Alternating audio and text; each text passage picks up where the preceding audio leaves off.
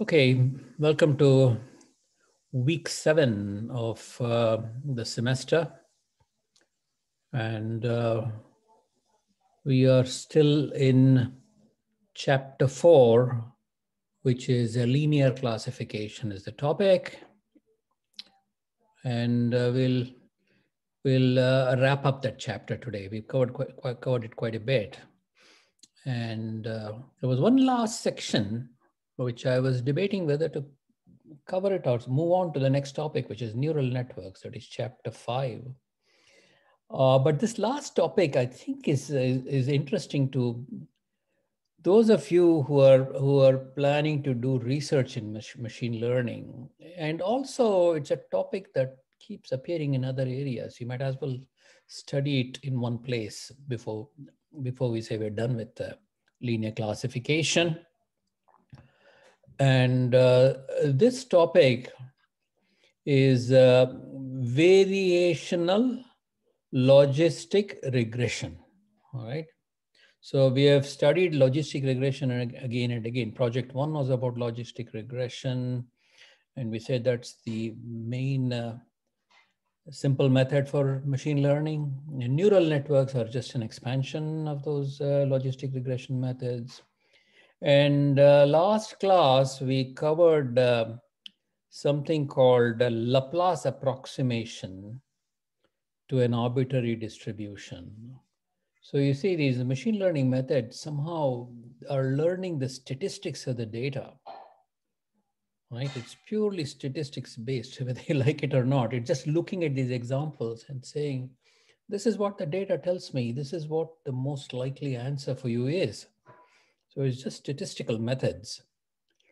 And in order to make a prediction in logistic regression, using a Bayesian approach. The Bayesian approach is kind of an interesting one in that it says, I will assume a prior distribution over the parameters. It's not like I don't know anything about the problem. I will assume a prior distribution. It tells me what the parameter value should be. There's some distribution. This value is most likely and this value is less likely and so on. And the data goes and modifies that. So prior distribution has nothing to do with the data. It's our prior assumption. So that's called PW. W is all the weights we need, and PW is the distribution over those weights. And we end up multiplying the prior distribution with the likelihood of the data. Likelihood is the probability of what you observed. Now you have some data which tells you what the classes are for this set of examples. And we associate a probability with that data set. By multiplying the probabilities of each observed data point, we get a likelihood of the entire data set. And in the Bayesian approach, we multiply the likelihood with the prior to get the joint distribution of the data and the parameters, right? We get the joint, okay, of the output and the parameters. I should say of the output and the parameters. So the prediction is going to be marginalizing out the parameters, right? Because when we make a prediction, when the car is going to turn left or right, it doesn't care about what kind of parameters there are inside. So we say, let us marginalize out the parameters and then make the prediction. And we use the sum rule of probability, which involves integration. We'll take a look at that exact formula. So it involves that integration. And then in logistic regression, the Bayesian logistic regression, it involves a product of a sigmoidal likelihood function and a Gaussian. We usually assume a Gaussian over the prior distribution over the parameters. So it's a product of a sigmoid likelihood and a Gaussian, which is not a very tractable combination. And for this purpose, we want to replace the distribution with a closed Gaussian distribution. If it is Gaussian times Gaussian, we're integrating over, that becomes easy to make a prediction.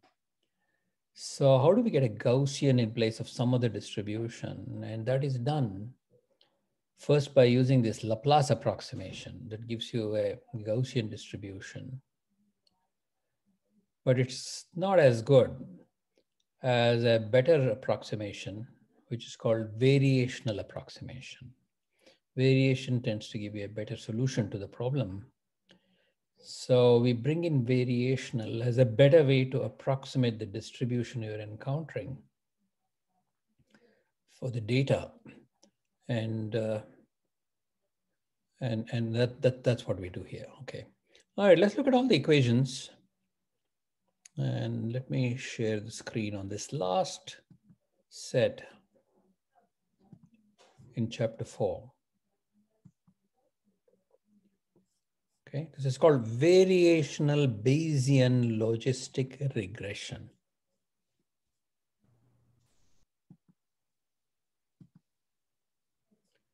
All right, okay. So we have understood logistic regression, which is simply to find a set of weights with a set of inputs to be able to say yes or no, and it can be generalized to multi-classes.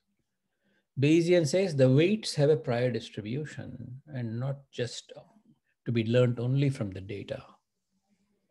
And variational says we're going to do some approximation, bring in some Gaussian distributions to play a role instead of the more complicated distributions that you will end up with. Because you'll need to integrate the product of the priors and the likelihoods and so on.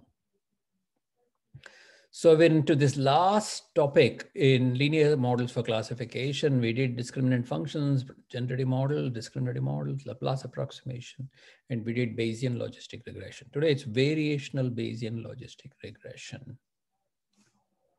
So within variational Bayesian logistic regression, the subtopics here are Bayesian logistic regression posterior. So we're interested in the posterior distribution of the parameters. We start with the prior distribution of the parameters, and that becomes a posterior distribution of the parameters. So remember, in the Bayesian approach, we don't actually get a point estimate for the parameters. We don't say these are the values of W1, W2, W3, W4. We say that's going to have a distribution that with some values more likely than others. So which is where we have a distribution. To get any specific value, that's where we need to do the integration to get a specific value over the probability distribution. So the posterior distribution is different from the prior distribution. And then we bring in this phenomenal idea called KL divergence, Kullback-Leibler divergence. We see what is that? And that's a method. It's a very, very interesting method to approximate a probability distribution by another distribution. What's the best of those, right? And then how do we use all of that to do inference, which is to make a prediction?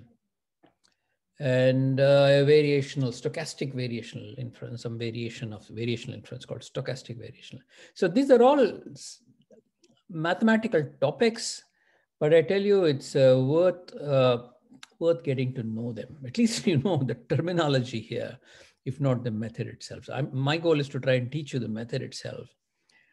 And but you have to bear with me because we have to go through these steps about where does this integration come in and so on. So variational logistic regression, we say it's based on the calculus of variations. So that's a whole field of calculus itself, variational calculus. How a derivative of a functional changes, right? So we come up with a concept of a functional rather than function. All right, a function gobbles up a function and gives you a value. Right? It takes a whole function as input. Unlike a function, an ordinary function takes a value as input, produces a value as output. A functional takes a whole function as input and produces a value as output. Anyway, we'll see that again. Approximation is more flexible than Laplace with additional variational parameters. So we are saying that the Laplacian approximation is a simple method, but this is a better method. So I think I showed this diagram. It's a nice diagram. And let's take a look at it again to motivate ourselves. So the data has a distribution in this yellow, right? This pale yellow color here. The input variable is taking values -2, -1, 0, 1, 2, 3, 4. And the yellow distribution says, hey, there's a peak over here at 0, and then it tails off here to 3. That's what the data looks like. And Laplace says, I'm going to find you a Gaussian whose mean is going to coincide with the mode of your distribution, saying, oh, look, this yellow distribution is a peak at this point, and this says, Laplace says, I'm going to give you a Gaussian with a peak right there, all right? So that's what Laplacian does. On the other hand, what we are exploring today is variational distribution. This is another Gaussian distribution shown in green here, which has more of an overlap with this yellow. It says, okay, I'm going to give you the best possible green distribution, Gaussian distribution, not just worrying about the mode, but about the entire area under the curve here. And this kind of is another diagram which shows for the red curve, the green curve, and the yellow curve, what the negative logarithms look like. And the red one looks like that, and the green one looks closer to the yellow one, okay? So yellow one is like this. So green one is not perfect, but it is closer to the first, to the yellow one rather than the red one, which is out here. Maybe it doesn't show up as clearly, but look at this. Green is closer to this straight line than the red.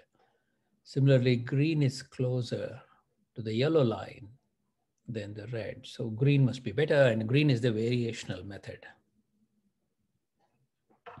Okay, this is one slide where I try and summarize the entire Bayesian logistic regression, because we are going to go from there to define variational Bayesian logistic regression. So what we have are a data set D consisting of n samples. They're all pairs, x1, t1, xn, tn. X is the input vector, t is the, this should have been a scalar here, this is a scalar here. So t's are the target values, right? What is the value? There are n independent identically distributed samples. And we are assuming in this formulation that t is 0, 1. All right. Okay, t is 0, 1. So this is a two-class problem. And the parameters are W1 through Wm. There are m parameters. So the problem is a simple one. We multiply x by the w, right? And there are m parameters. And we assume that x is m-dimensional as well, all right? So we multiply each of these x's by the w's. And the probabilistic model specifies the joint distribution PDW. The joint distribution of the D consists of all the data, observed data, and the weights. So joint distribution, for any pair of variables, we can write the joint distribution as D given W times PW. So that is a uncontroversial statement to expand a joint by means of a conditional and a marginal by the product rule of probability, which is a product of a sigmoid likelihood and a Gaussian in the Bayesian case, the Bayesian logistic regression case. We are saying this W, the weights, they're going to have a, it's going to have a Gaussian distribution of this form given over here. So this says we are assuming that the weights have a normal distribution. W has a normal distribution with a certain mean and a certain covariance matrix, which we will assume to be very simple. So we say that is the Bayesian approach. Bayesian approach says I know something about the parameters. So this is called the prior distribution. So we have that PW. PD given W is the likelihood function, that is the data given the weights. What is the probability assigned to the data by the set of weights you got? Well, it says that is defined by the binomial distribution. This is actually Bernoulli. This is the Bernoulli distribution multiplied n times. You have n samples over here. So Bernoulli, it's only 0, 1 values. So what are these YNs here? The YN is P of C1 given Xn. So this is the probability of class 1 for the nth sample. That is nothing but sigmoid of W transpose Xn. So very cleverly constructed. So it says if you have an input X, the nth sample you got, the probability of it belonging to class 1, C1, let's say C1 and C1, C2, or however we define it as 0, 1 class, it's given by the sigmoid of the way. That's the probability that this model assigns. So the problem of maximum likelihood would be, well, what should be that W that's going to maximize this probability of all the samples you have observed? So that is the precise statement of the maximum likelihood estimation of the parameters, okay? So in the Bayesian approach, goal is to approximate the posterior distribution PW given D. We were just using PW here. And we are saying, suppose when I give you the data, we want to approximate this posterior distribution, which is also a normalized product of the sigmoid likelihood and the Gaussian, all right? So PW given D can be written as PD given W times PW divided by PD, all right?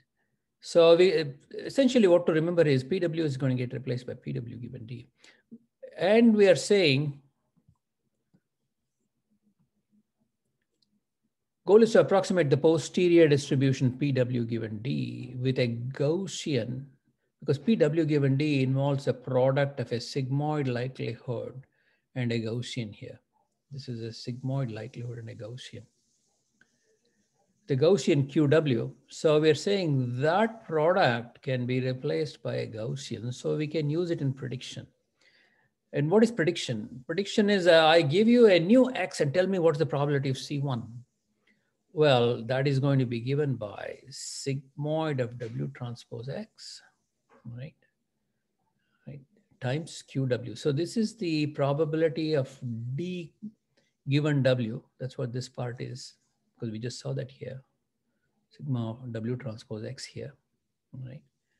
And times Q of W is this part, which is we are going to be replacing PW given D by QW. DW means overall values of W. So this is the prediction problem, which involves a product of, in this case, it is overall the samples. That's this part here. And this is the distribution associated with the parameters. And by integrating out W, right, DW, right, we get the probability of this. So that is what's happening in this problem definition of Bayesian logistic regression. And we saw that this product here can be replaced by a Laplacian product. We could make this one of these, which is non-sigmoid, into a Gaussian, or we can make it into or it's a Gaussian Laplacian, becomes a Gaussian.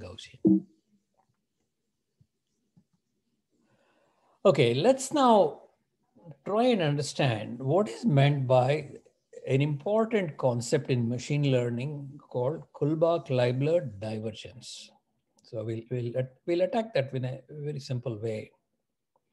Right, this is a fanciful example I came across in some statistics literature. It says a scientist is observing all these worms under his microscope or whatever. And he says that the worms have teeth. They all have teeth here. Observations of worm teeth. And then he counts how many teeth each worm has. And he makes a distribution here. So the worms have a distribution of 0 to 10 teeth. And this histogram is simply a count, right? How many did each have? 5 seems to be a very popular choice. And almost none had 0. Quite a few had 10. And he's plotting here a probability, which is not just the histogram. Histogram would have been just counts. He's dividing the count he's getting here by the total number of worms that he's got. So that gives you a probability, so that all these probabilities add up to 1, right? So that's what this is saying. We have x equal to x1 through x10 observations. P of x, what is the probability? That's what this plot is about. And all these probabilities together over 10 add up to 1. And let's say we are going to ask a question. What is this data? It looks like this. It's kind of going up here, coming down here, again going up. Maybe it looks like a COVID distribution, huh? Right? You have a peak and comes down and again goes up and whatnot. So we asked the question, I would like to approximate it by another distribution that is easy for me to work with rather than this complicated looking distribution. So the question being asked is, can we just replace it by a uniform distribution? That is, all these probabilities are equal, 0 through 10, which means we give each of them 1/10, probability of 0.1. To each of them, they'll all add up to 1, and that's one distribution. Another one is a clever distribution called a binomial distribution. Binomial looks somewhat Gaussian, if you might know binomial distribution. This is also going 0 to 10. It's got a peak around 5 or 6. This binomial, as this number becomes infinity, it's going to be Gaussian in shape. Okay, bell-shaped curve, right? But we only have 10 values, so it doesn't look quite Gaussian. And a binomial distribution has to be specified by 2 parameters called n and p. Right? Binomial has a relationship to the Bernoulli, the coin toss, right? And the coin toss is 0-1 probabilities. Bernoulli is the number of heads when you make a certain number of tosses, right? So that's the probability p, right? So anyway, this is a Bernoulli, it's just a distribution. We're asking the question, is this approximated by this one uniform or by Bernoulli or binomial, right? This is not Bernoulli, it's binomial. This binomial has to have some parameters, n equal to 10 in this case, and p is a certain probability, which is equivalent to the probability of heads, for example. That's what defines this. 10 equal to 10, let's say p equal to if we say the mean is 5.7, supposing we take the average of all of these and say, oh, what is the mean of this distribution, which is add all the values up and divide by the total. And that's going to give you the mean of the distribution. Well, let's just use that p equal to that mean. It implies that so we're using the mean over here, 5.7, implies that p is equal to 0.57. Anyway, this is it requires a parameter called p.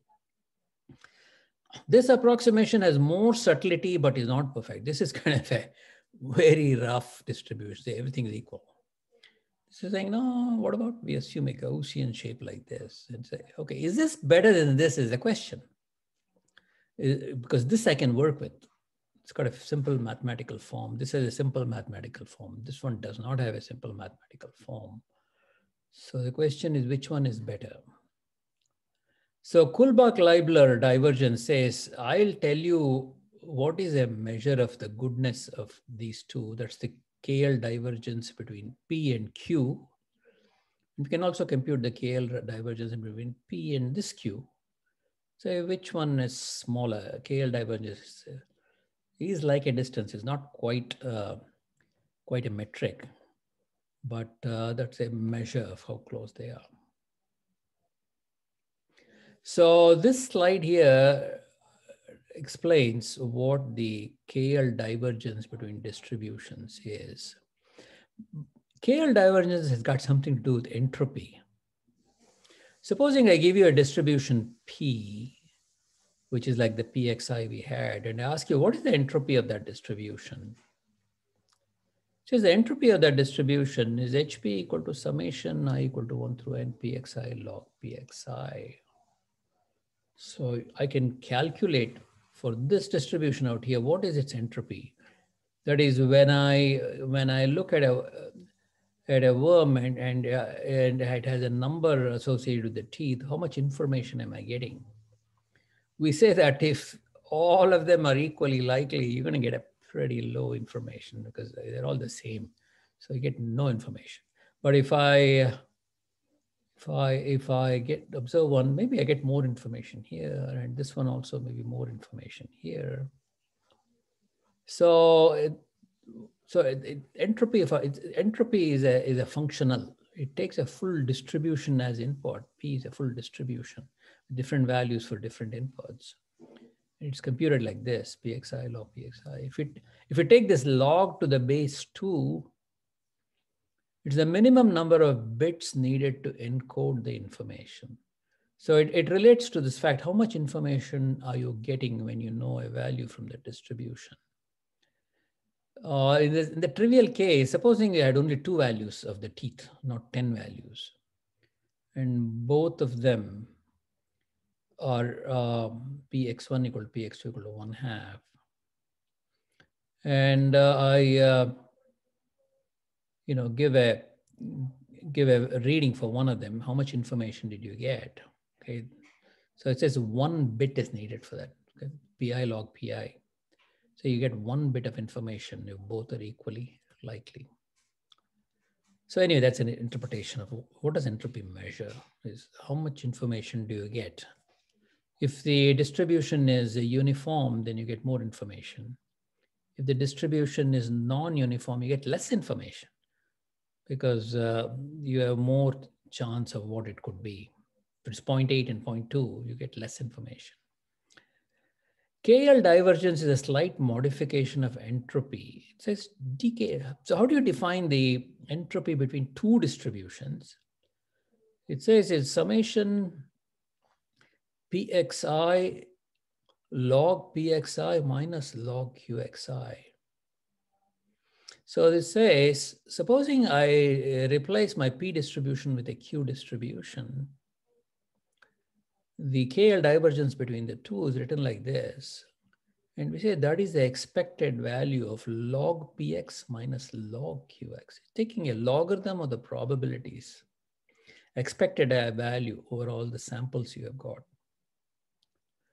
Now it has got an information theoretic interpretation. It's the number of bits we expect to lose in encoding p by q.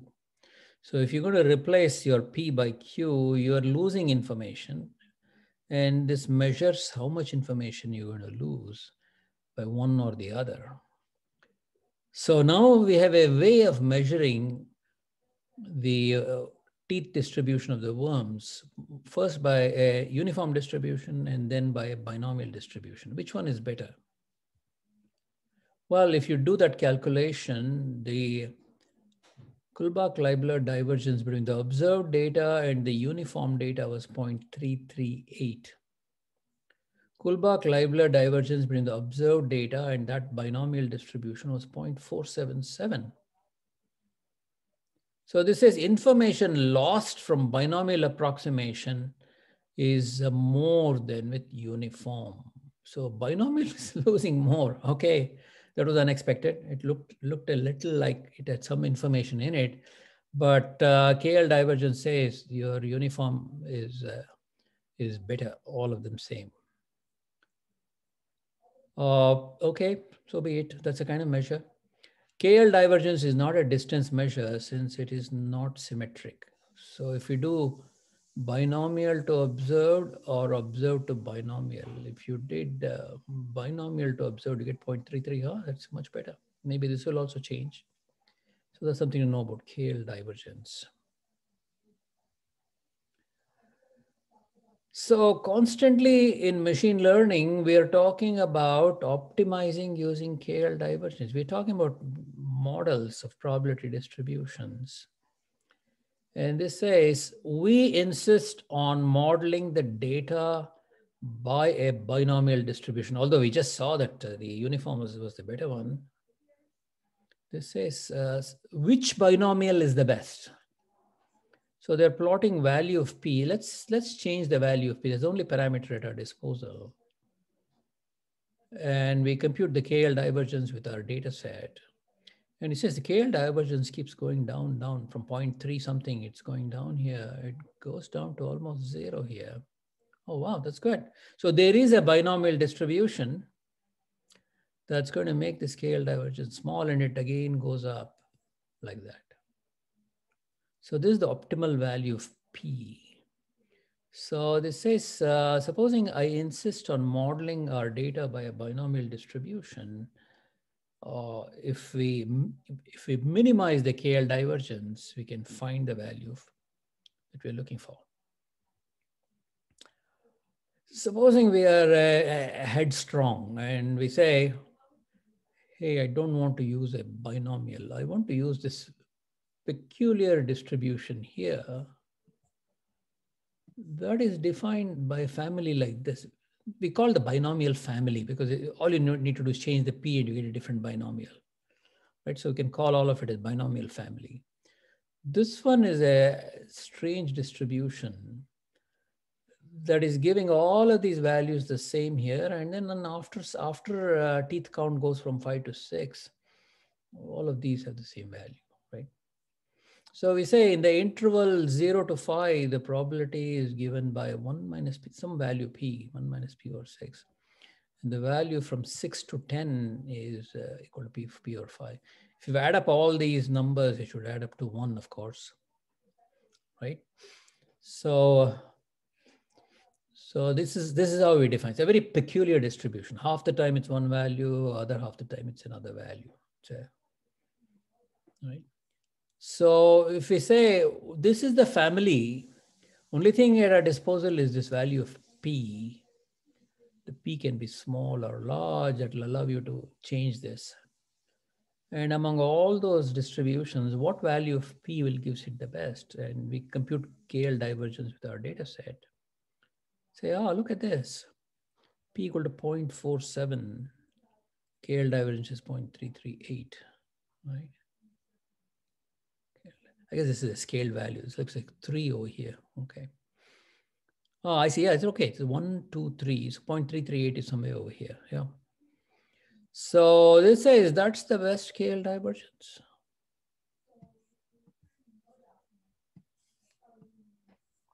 So the minimum KL divergence occurs at 0.47. Since this distribution is close to the uniform distribution, we don't save anything. This is close to uniform distribution. So you get 0.338, which was not much better than the other one we saw, 0.33 something for uniform. Key point is that KL divergence can be used as an objective function to find the optimal value for any approximating distribution. While this example is optimizing a single parameter, we can extend it to a model with many parameters. There's only one parameter P here that is defining this family. Binomial also had only one parameter P. So in general, you're going to have many parameters. So this is saying that your worldly data may have a certain complicated distribution, but I'm going to say, I'm going to replace it by something which is kind of much simpler to work with, particularly if you have to do integrations and so on to making predictions. So anyway, this slide is a do nothing slide. It says function versus functional. Function takes a value of a variable as input and returns the function value as output. Functional takes a function as input and it's a functional value as output. So this is a functional. H of P of X is a value. This 0.338 is the value for this distribution. That's a functional. Entropy is a functional. And we work with the calculus of variations. Function input X is a value, returns a value Y. Whereas the functional input is a function Yx, returns a value f of Yx. Standard calculus concerns derivatives of functions, how output changes in response to small changes in input. That's what standard calculus does. How does the output change with respect to small changes in input? Variational calculus concerns functional derivatives. So you have their own derivative. How output changes in response to infinitesimal changes in the input function. If I change the distribution a little bit, how much does the output change? Output is a functional. So we studied that part of it. And so we also have things like functional derivative derived by considering how the value of functional f of I changes when the function y of x is changed to y of x plus epsilon eta of x. So for example, we have y of x is this red function. It's a function y of input x. We are changing the function y itself. It's y of x plus epsilon eta of x, a small change. And that function could become this blue function, right? Just like we have functions, we have functionals can also change. And maximizing a functional or minimizing a functional. And this Kullback-Leibler divergence we just talked about leads to a functional that we need to minimize. Okay, common problem in conventional calculus, find values of x that maximizes a function y of x. Calculus of variations, find a function y of x that maximizes a function. So which function is best? Example, find a function that maximizes entropy. Right. And what is the use of functional calculus or variational calculus? Well, it's useful in machine learning. But interestingly, here is something very interesting, that it is this variational calculus is what is needed to show that the shortest path between 2 points is a straight line. Isn't that interesting? How would you prove that the shortest path between 2 points is a straight line? All right, sounds like a very fundamental question in mathematics or geometry, right? It says to show that you need the calculus of variations. You can also use this calculus of variations to show that a distribution that maximizes entropy. It says if you have a distribution over x and over all possible distributions of p of x, which one will maximize the entropy of that distribution, which we just defined? That is integral of px log x over all x. Turns out the Gaussian is what that distribution is going to be. Maximum information content is given by the Gaussian. So why is this so interesting? Is we often talk about how data in nature is going to be Gaussian, right? There's going to be a peak and then there is a tail, on either side. And that's a Gaussian distribution. And this says that is the distribution that maximizes the information. If there's a lot of variability in your input, it's going to be Gaussian. And this shows you that's the reason, okay? So anyway, so a couple of profound philosophical statements in the middle of this lecture. Okay, variational methods there's nothing intrinsically approximate about them, but they naturally lend themselves to approximation by restricting the range of functions. Example, quadratic. We can say we are going to restrict ourselves. We just saw that binomial was a restriction. Quadratic linear combination of fixed basis functions. So on, some assumptions but the variational method is general.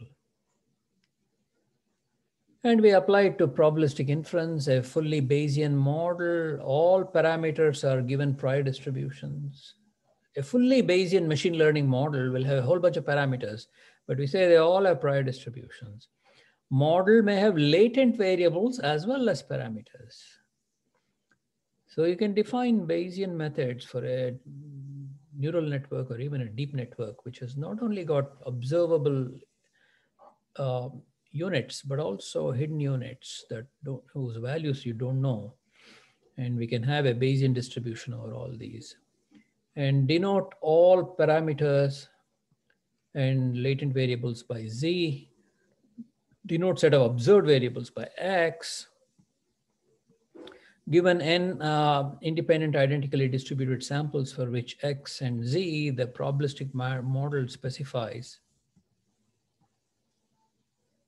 posterior distribution P of Z given X, as well as model evidence P of X, right? So this is probabilistic inference. Within a model, you can have a distribution over the hidden variables, okay, for a given set of observations where we are. So in probabilistic inference, we can do that, as well as associate some evidence, the probability to the evidence, the input X. Okay, now we are back to Bayesian logistic regression. I kind of took a side trip right now, if you noticed. I ended up telling you about entropy and Kullback-Leibler divergence and all that kind of stuff. And there was a little bit of a side trip. The reason I took the side trip was the next step in variational Bayesian logistic regression involves invoking the Kullback-Leibler divergence. Because remember, after all, we are trying to approximate one distribution by another distribution. So this says, here is an equation that looks kind of scary in the beginning, but it turns out to be an identity that one can prove that if I have D, this is just an algebraic equation, but we specifically put in this as a probability of the data. Log probability of the data can be written as a log. This is not log, this is actually a function L, I believe we call it as a loss, right? Lower, but not loss, it's a lower bound, L for lower bound. See, L is used for all kinds of things in machine learning. N can be loss. In this case, it's a lower bound, LQ plus KL of Q and P. We just understood what KL stands for. It's a measure, it's a number. It's a number that measures how similar Q and P are. All right. And what is this? PD is written in terms of P, Q, and P. Well, there's a relationship. LQ is defined as integral Q of W. We're bringing in these W, the weights here, logarithm of PdW over QW times DW. All right, so this is a product here. It's some kind of a ratio over here. It brings in a P and a Q, a logarithm of that QW. We're kind of integrating something out. And this thing is a functional, we say, because it takes Q as input. What is Q? Q is going to be our approximating distribution we're going to be using in our modeling. So it says that functional can be written as an integral. An integral always gives you a value, okay, a number. And so that is this first term. So we are tying in D with Q and P over here. And KL of QP is the standard definition of Kullback-Leibler divergence. This equation is integral of QW logarithm of PW given D and over QW DW. So this D comes in only because we are going to be using the posterior for the W here. Okay, it's just like we had PW, PW given D. So this is the equation that is important. So you have to familiarize yourself with this lower bound and then the Kullback-Leibler divergence between Q and P, where W is given the data. All right, so that's Kullback-Leibler. So what is this? We wish to maximize ln of PD, it's this quantity called evidence, by a suitable choice of Q. This is saying you have to choose some Q that's going to maximize the probability of the data. And that requires, we want to minimize KL divergence over a family for QW. It says, if you want to maximize this quantity, you want to make this KL divergence to be as small as possible, right? We want KL. KL divergence is a negative quantity here. Okay, that's why. It's a negative quantity. That's what's going in here. We want to make that because it's going to make this small. So we want to increase this. So it says, okay, then make KL as small as possible, ideally 0. So which finds distribution QW that best approximates PW given D.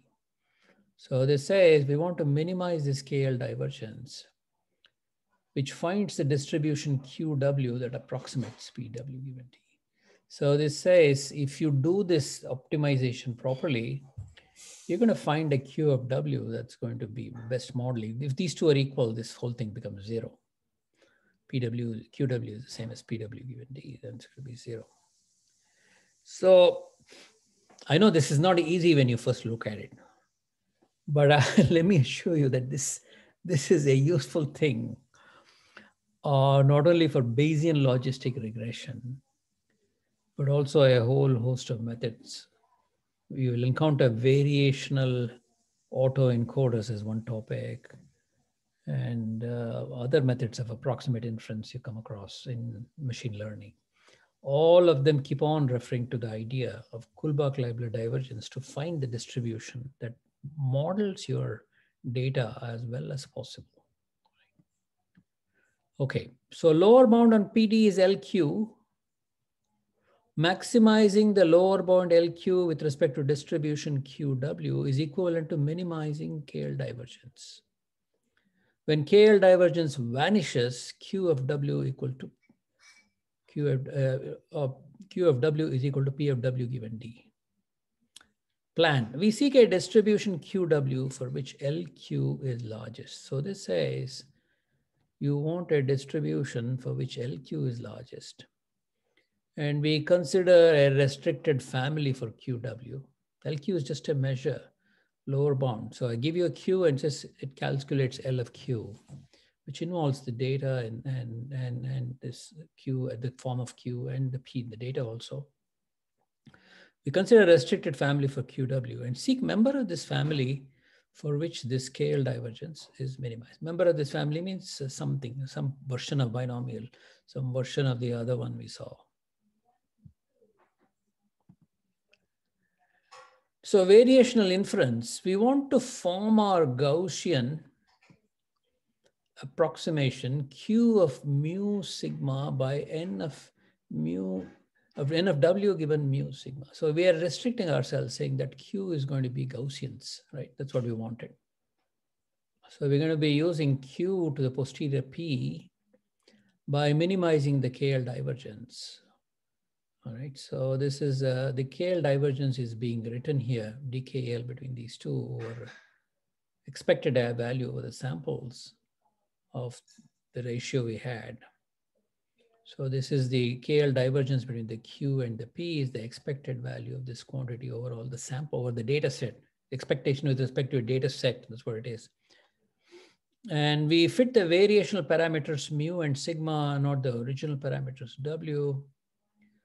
Although there's an interpretation that mu is an estimate of W, while sigma indicates a credible range where parameters could be plausibly around this estimate. So it says find that mu and sigma such that best fits, I mean, that is the best possible Q for fitting your data, PD.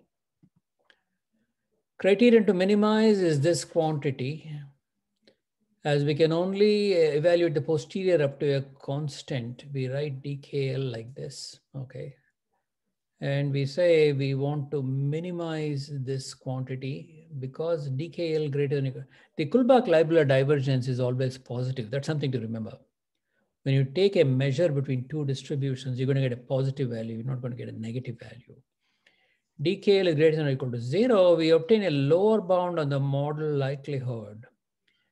And that lower bound is that is log P of D is greater than or equal to minus J. And what is the J is this quantity, all right? So this quantity is going to be a lower bound on log P of D. And this minus J is called the evidence lower bound or elbow, all right? That's another term useful in machine learning. We refer to elbow, evidence lower bound, is the negative of this quantity here, all right? And that is going to be negative of this, okay? So we want DKL to be made as small as possible, and it's going to be the negative of this quantity. And and we say that it's going to be larger. The log P of D is going to be larger than this. So you got to look at all the inequalities here, which is positive, which is negative, to conclude that log P of D is greater than or equal to minus J. For logistic regression model and prior, this J is, we plugged in here the form of the logistic regression. Sigmoid of W transpose Xn comes in, and we say that this is a quantity we minimize. Why do we want to minimize this? Because at negative J, we want to maximize log PD. And to maximize log PD, we want to minimize this quantity J. All right. So that is basically the criterion J. We could evaluate this expression numerically. The first two expectations can be computed analytically. The remaining n terms in the sum can be reduced to a one-dimensional integral. We could similarly evaluate the derivatives with mu and sigma and fit the variational parameters with a gradient-based optimizer. However, the inner loop for each function evaluation would require n numerical integrations or further approximations. So there is a variation of this called stochastic variational inference. We can avoid a numerical integration by simple Monte Carlo estimate of the expectation. So this is a Monte Carlo summation. This, we get a number of samples and divide by the total number. And the real cheap estimate to use one sample to come up with an estimate of J. So removing dependence on J and mu. So remember that we are after a mu and a sigma for the Gaussian distribution. Don't forget that what we are after. We're trying to replace a distribution by a Gaussian. That's what the Laplace method was. So this is also doing the same thing.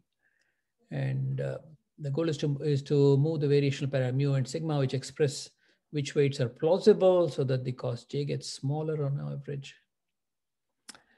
We can remove the variational parameters from the random draws by writing down how a Gaussian random number generator works. And yeah, this kind of stuff actually shows up in variational autoencoders. Okay. Minimizing cost function J, we can minimize the cost function J by stochastic gradient descent. We draw a data point and at random, some Gaussian white noise V and evaluate J and its derivatives. We then make a small change to mu and sigma and repeat. All right, that's what it takes to do variational Bayesian logistic regression, all right? So, I encourage you to explore these ideas and say, let me try it out. It looks complicated, but I'm going to try and see if I can put it all together. Okay, this is applicable to neural networks. While some of the fine details are slightly complicated, none of them depend on the fact we were considering only logistic regression. We could usually replace the logistic function with another model likelihood, such as from a neural network, another model likelihood. As long as we can differentiate the log likelihood, we can apply stochastic variational inference. All right, what does all this do for you? The two, we're in chapter 4, which is about linear classifiers. I give you some red circles and red crosses and ask you separate the two. Find me the mathematical function that separates the two. And predictive distributions. And PC1 given phi is plotted.